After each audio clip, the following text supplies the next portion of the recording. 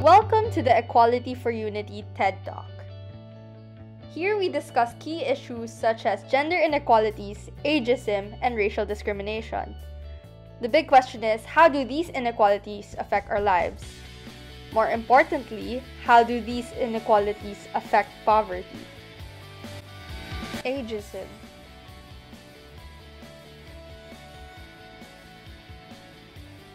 So what is ageism? Ageism is the prejudice or discrimination against a particular age group, especially towards the elderly. Ageism is most common in the workplace, as there are cases where people don't believe the abilities of younger people or look down on older people's abilities because they can't use technology and their health.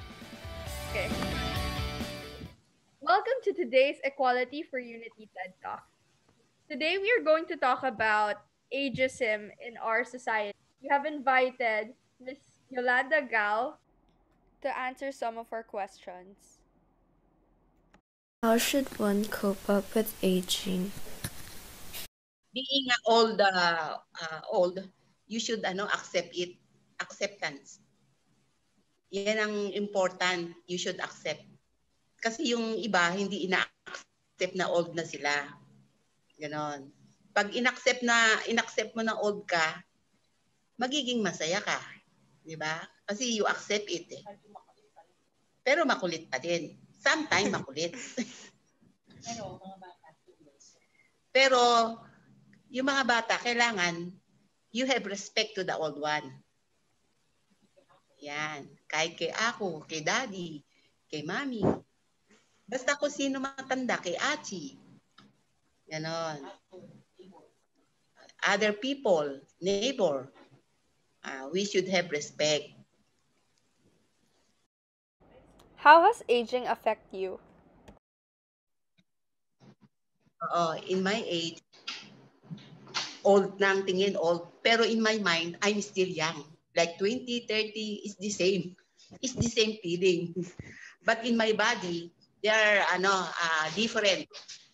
I feel many painful in my body. Bone, hands, my hand and my feet, muscle, tingling, and numbness. That is getting old. That is the one sign of getting old. Yeah. So I should have a supplement, vitamin. Ganon. Para sa brain, para sa muscle. Have you Sometime at night, cannot sleep. So hard to sleep. Why? So it's getting old. That is the characteristic of matanda. Nahirapan na matulog. So in the evening, I already wake up 2, 3 o'clock in the morning, and then I meditate. I pray. With the Holy Spirit, mingle with the Lord. Yeah. So I can enjoy my life. Yeah. And share to my grandchildren.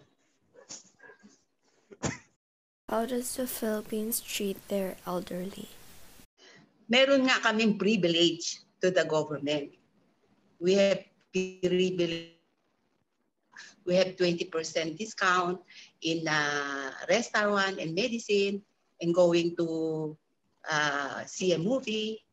We enjoying the 20% senior citizen.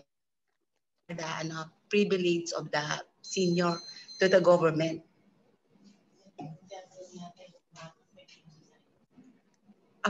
Ma-affect ang society ng old, wala naman. Talagang na yun given na yun Everybody getting old Di ba? Yes. So walang effect sa government, sa society.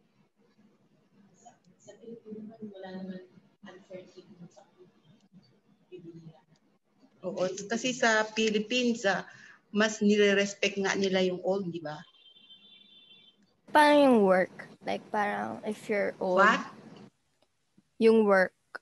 If you're old, Work, sometimes you they should won't, you should work. ano, Kailangan mag-work. hire you. Work o hindi na nila ano. Pero ngayon in government accept the ano na senior lalo na sa Manila. Inaano nire-require yan ni Mayor Isko Moreno.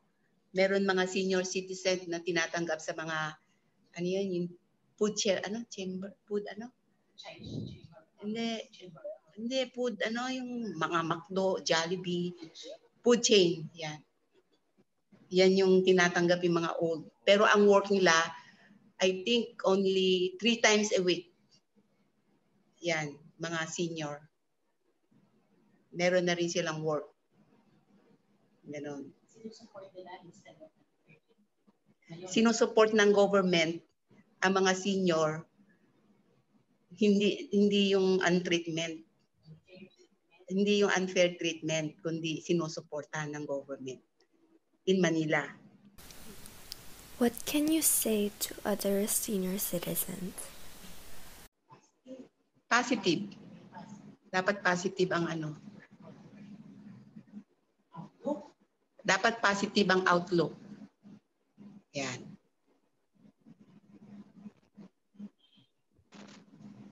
It depend naman how it Depende naman iyon sa situation ata.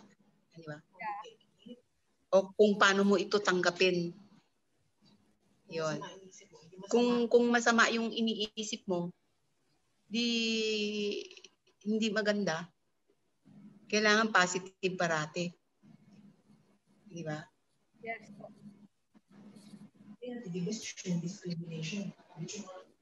Kailangan parating din natin isipin yung discrimination. Kailangan low profile tayo. Huwag tayo nagdi-discriminate. Yung ganun ba? Tama ba yun? Tama. Yes, yes. Welcome to today's Equality for Unity TED Talk. In today's episode, we will be talking about ageism or age discrimination. Today, we have invited Ms. Karen Fernandez to talk about her views on the topic. Okay, so for our first question this evening is, what do you think ageism is? And have you heard of it before? Okay, so if racism is at its simplest definition, discrimination against race, then I think ageism might be discrimination on the basis of age. So I actually have never heard of the term before until recently when you invited me to this interview. Have you ever experienced or witnessed ageism before? I might have, but it may not have registered as discrimination to me. Okay, so I'll give you an example. So I'm a young doctor. Sometimes I do get the feeling that when I'm examining an older patient, they may not respect my findings as opposed to when my senior does the exam. So is this discrimination? Maybe. So, but I would concede that compared naman to my senior, I currently lack the experience that she has. So again, is this discriminatory or is it just, it is what it is? For me, it's a little bit of both, but I'm not offended by it. How do you think ageism affects our society? So with ageism or discrimination on the basis of your age, particularly when you are older, society is affected when you are labeled, for example, you are unemployable because of your age. So I still remember maybe being told when you get to a certain age, your opportunities for employment become less. So that the advice was given to me was personally, I must get to a certain level of achievement before that time comes when I am no longer viable to the workforce. I don't think it has affected my work performance or goals negatively. It's just something that I might, think from time to time. If you had a chance, would you say to all the victims of this age discrimination? I would tell them don't listen to what others say. Just keep doing what is right. Because there are a lot of things that we cannot control, like how people perceive us, etc. We can control is how we are discriminated against because of our age. Work harder and don't let it affect or define your life. How do you think ageism relates to poverty? Ageism, I haven't really thought about this question, ageism, parang how it relates to poverty. I would, I mean, poverty in itself is a problem because it discriminates, you know. So, and then you add to it the age factor. So, for example, with poverty, you're already discriminated because you don't have equal opportunities with those who have access to, let's say, resources, di ba? So when you add to it the age factor, so you're already poor, and then you don't, parang you're at a certain age na you don't have access to get yourself out of it, then that's like double whammy. So parang it gets harder. So yeah, that's double the discrimination, I think. Thank you so much for joining us in today's TED Talk.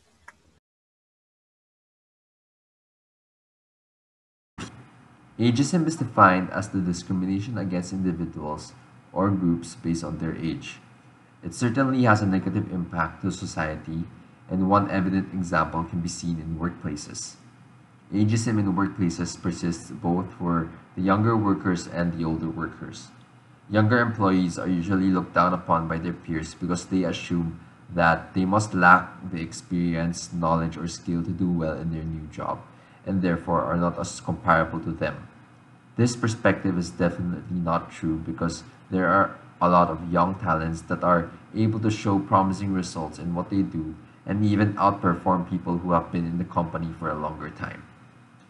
Older employees, on the other hand, are also discriminated because some people may believe that their knowledge may be outdated or that they are incapable of performing at their peak because of their old age.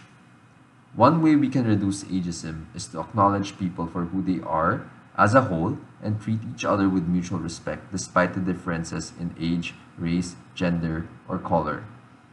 Other ways to prevent ageism is to establish anti-discrimination laws and to abolish the mandatory retirement ages. It affects the older people in the society because the older people will have a hard time to pay the bills or taxes if they don't have any close relative that can support them, which can cause them depression and can affect them physically and mentally to the point where they can harm themselves. We can avoid this by giving job opportunities or programs to older people to their ability so that they can provide for themselves or put up fundraisers for older people who cannot afford to work anymore but are in debt. So to start off, I would like to say my definition of ageism, which is stereotyping or discrimination against individuals or a group of people based off of their age. Sometimes this is casual and may also be systematic.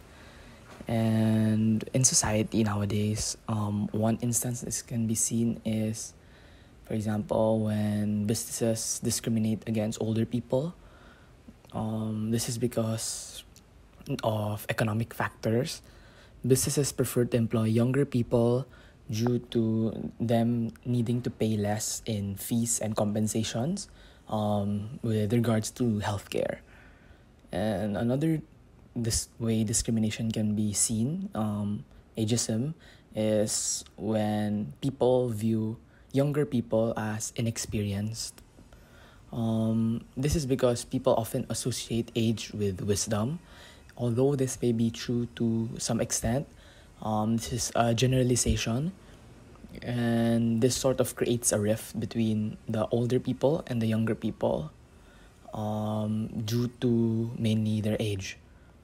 And this, of course, may go hand in hand with sexism and racism, as this follows the same train of thought of discriminating against a specific group of people based off of certain factors. This can cause hatred between the age groups and cause sort of conflict. One more modern example is the meme called boomers.